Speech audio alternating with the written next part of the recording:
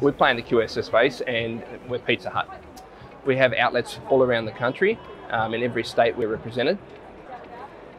You're being in business for yourself, but you're supported by a global network that has the systems, the experience, the knowledge, global buying power, and a clear strategic marketing direction to help us get to the next phase of growth, which in turn you share in as a franchisee.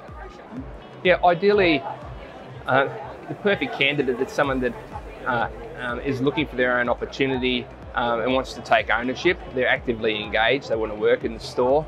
They're across the detail in terms of the numbers, but they're also most importantly interested in people and developing those people around them because they see the value in those relationships in helping their business grow. And that's where the next generation of our franchisees come from as well, from that pool of people.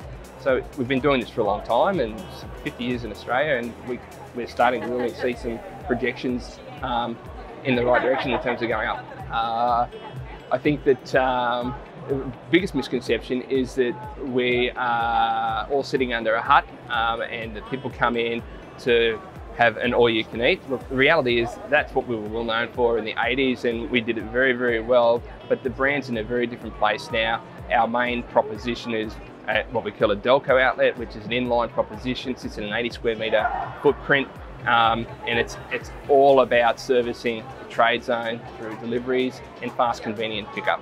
Firstly, have a chat with the franchisor and their representatives, get an understanding of what it is that makes their business tick, and then deep dive further and ask for opportunity to go and visit some stores so you get some transparency about what's going on, talk to some other franchisees within the network to get a real feel for their passion in the business and what their pain points potentially are. I think you'll find if you do that with our pizza franchisees at present, that you're getting a really good message. Yeah. Pizza Hut's gone through a big reset in recent years, and we've deliberately held back, but now's the time for us to move forward. We've got aggressive growth targets in place, and we've identified 187 trade zones. We're working with an independent company to do that, and it's our vision to be looking at every opportunity to fill those positions and expand the brand.